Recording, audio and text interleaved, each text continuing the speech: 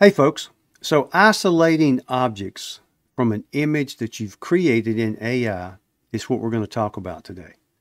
So recently I posted a video where I generated the image, and then like down here I turned it into a simplified outline. And that's so they can be converted to crisp vectors.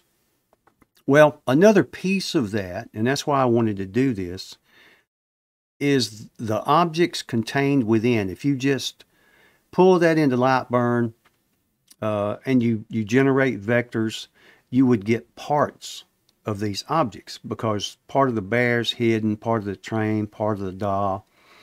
But if you want the complete image, so you can add those to your art library and use them however you see fit, then you need to get AI to pull those out.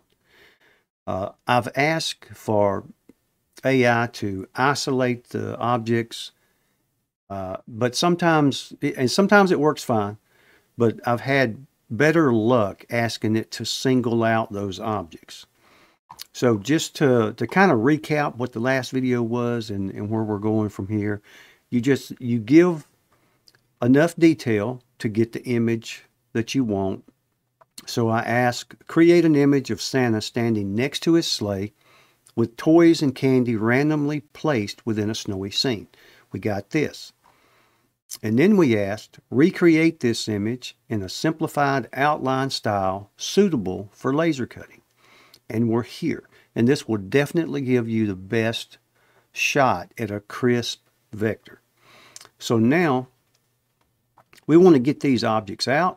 So we're going to ask, single out all objects from the image and place into a single sheet, resize as necessary.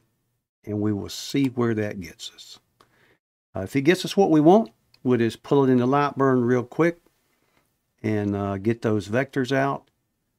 And then that'll be it. I didn't want to take up too much time, but when I find something that's useful to me, I got to think it might be useful to somebody else. So I like to share it.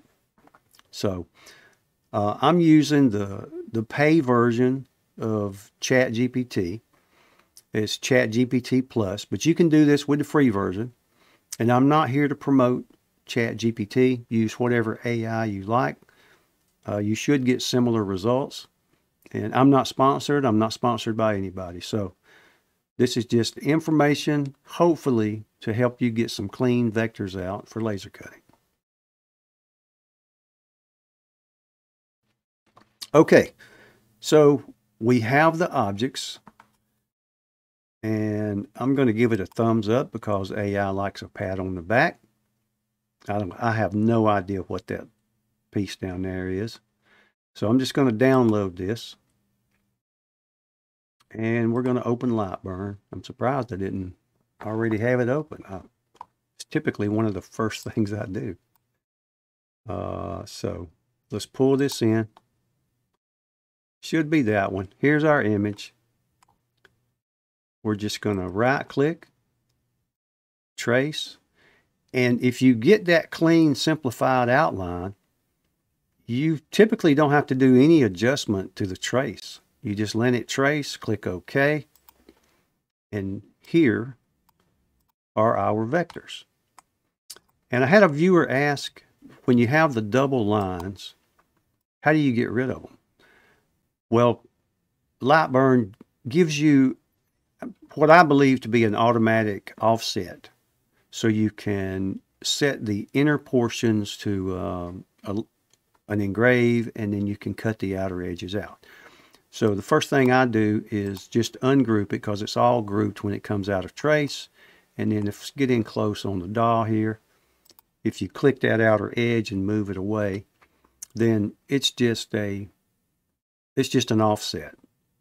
So you can, of course, grab this part. If you just got a full board you're engraving it to, then you're fine right there. If you don't need to cut it out, you just set it to an engrave, and you're good to go. So there's that. Now, if you want to save any of these to your art library, just pick one, whatever art library you got. You can, let's select the bear. and select the bear. Just import graphic from project, name it, and then click OK. And then we have our bear over here in the art library. So, okay, folks, I took longer than I wanted to on that, but I hope it was helpful. If it was, please like and subscribe. It does help the channel grow, keeps me out in the shop. I truly do love to be out here, and I truly do appreciate you folks taking time to watch and comment and share, and it's really helpful, and I appreciate it. So just check back often for new videos. You folks take care, and we'll see y'all next time. Thank you.